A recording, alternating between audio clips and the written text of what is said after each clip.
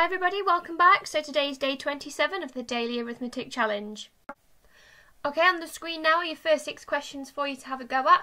There are a couple more on the next slide, but actually because this is the end of the paper, we're going to do some reasoning questions. Once you've had a go at doing all of them all together, press play and we'll go through the answers.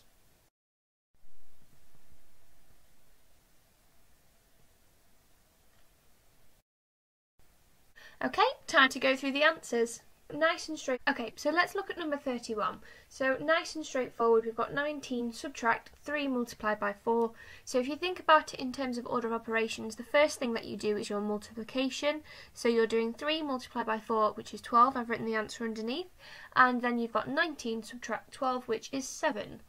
Number 32 is the straightforward multiplication grid method. As you can see, I always circle my tens number to make sure that I remember to put my 0 down when I multiply by that digit.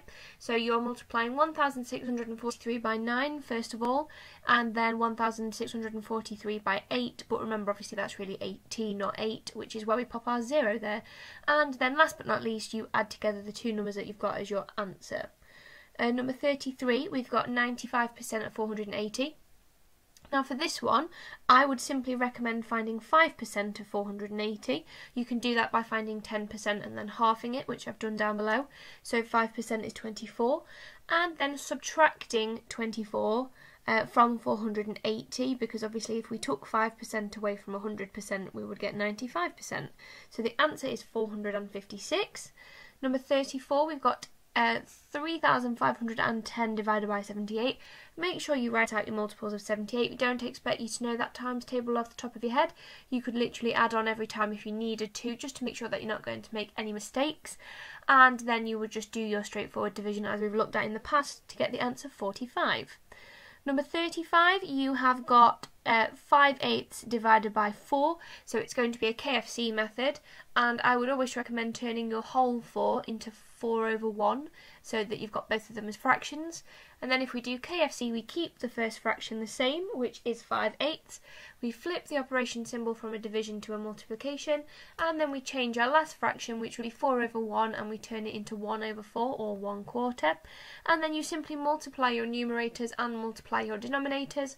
1 times 5 is 5, and 4 times 8 is 32. Number 36, you have got 2 1/2 subtract 3/5.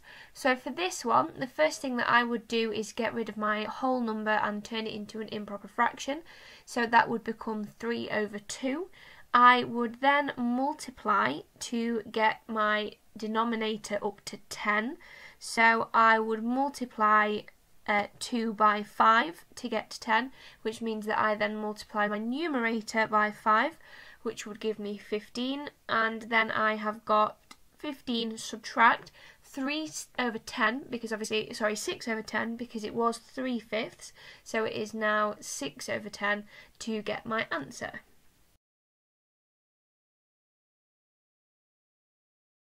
In a class walk around their local area, the graph shows how far they had travelled from school during the visit.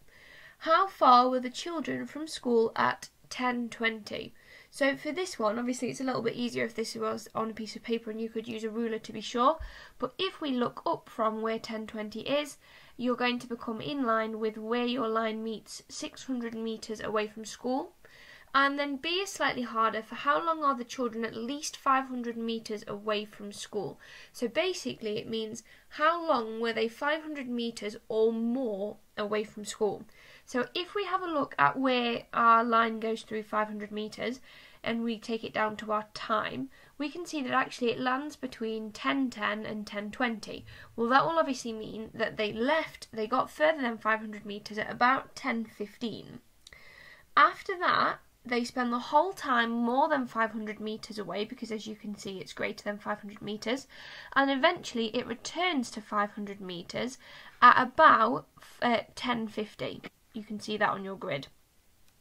So for how long were the children at least 500 metres away from school? So if they got further than 500 metres away at 10:15 and they came back at 10:50, it means that they were away for a total of 35 minutes. Now, because this is on a screen and it is harder for you to see, if you told me that they were between 35 and 45 minutes, I will be fine with that one today. Number 8, a shop sells t-shirts and shorts for the following prices: £3.25 for tops and £4.99 for trousers. A mother buys 3 t-shirts and a pair of shorts for her son. She pays with a £10 and a £5 note. What coins could she be given as change? So the first thing we need to do is find out how much she spent. So she's bought 3 tops, so you can see I've done £3.25 multiplied by 3 and got the answer £9.75. Then we have to add on the pair of trousers that she bought at £4.99. So in total, she spent £14.74. We then know she paid with a £10 note and a £5 note, which is £15 in total. £15 take away £14.74 gives me 26p, which is the amount of change she's going to get. So as long as you've told me any number of coins which add together to make 26, so for example you may have done a 20p, a 5p and a 1p, or you may have done 2 10p's and 6 1p's, or you may have done 4 5p's to make the 20, and then done 3 2p's to make the 6. So as long as your coins add together to make 26 pence, you have got them right.